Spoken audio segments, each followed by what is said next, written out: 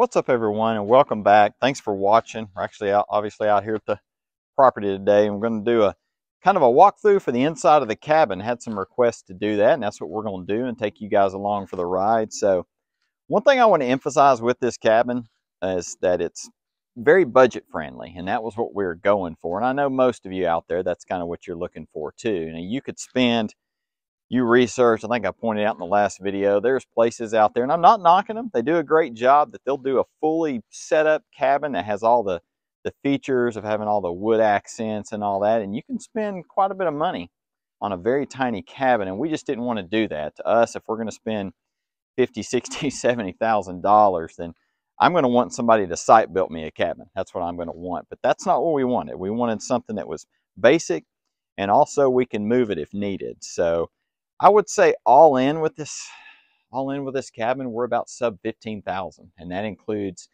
everything that was done at the place that built it, all the insulation, all the walls, the front door, the windows, and all that. Only thing that we added was the rooftop deck and the front porch, which I walked around in the first video. But for us, that was perfect. But you know, the one nice thing about it is and we'll get into that when we go into the inside, is that everything's you can modify it, so you can go through and update it as you go. So you can almost get this as a blank canvas, so to speak, and then just kind of modify. But let's get on the inside here and check it out and kind of walk through it.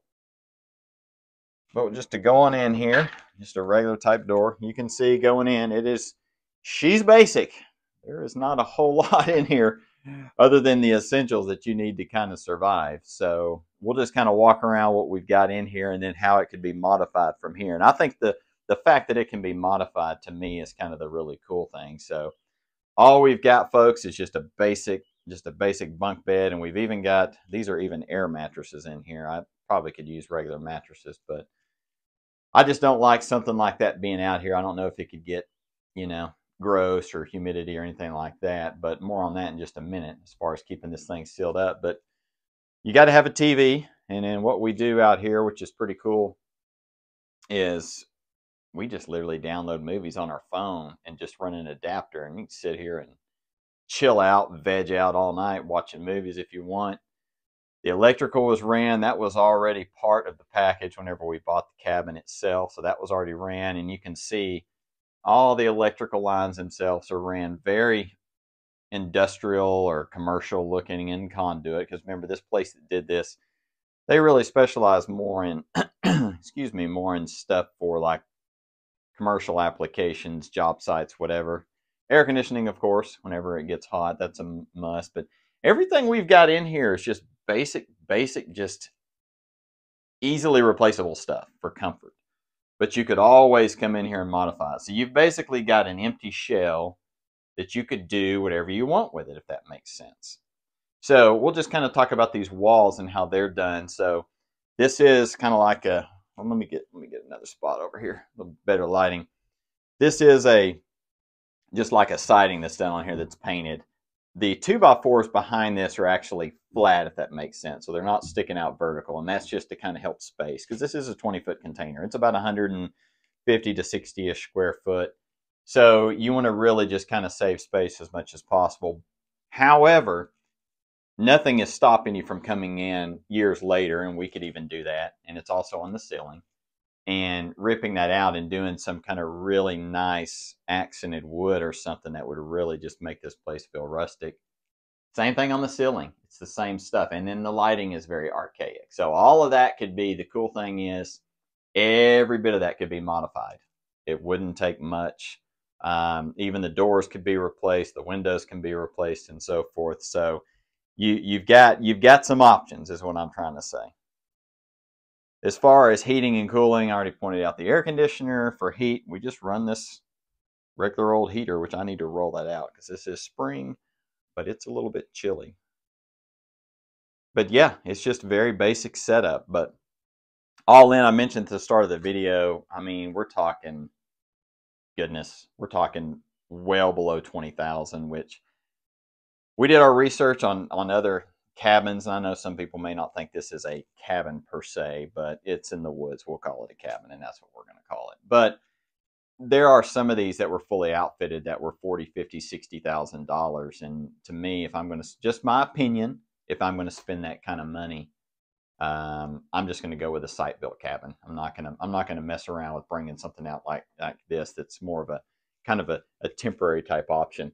For the TV, we do actually, it does actually kind of rotate out. Oh goodness, I can do that by myself, which is nice because again, we can just hook it up. And then we just keep our basic stuff out here, stove and all that. We bring our own food out and heat it up, or you can cook it out here if you wanted. Oh, and of course you got to have this out here, the old NES, which some of you younger folks may not even know what that is, but that's fine. Show my age a little bit. Windows are nice. We got them open now. Probably hear the birds out there, which is awesome. Great views. They did put the bigger windows in. I don't like the looks of the bars on it, but we kind of did that more for security reasons, I guess. I never had problems out here, but you never know. And then this view is just nice because you got the full length on the door and that other window right there. And then we do have those, I guess you call those drapes. I don't know what the proper term is, but anyway, we have those there that so you can close it up at night because I always feel like I'm going to turn around and it'll be dark and Sasquatch is going to be sitting there looking at me and it'll freak me out.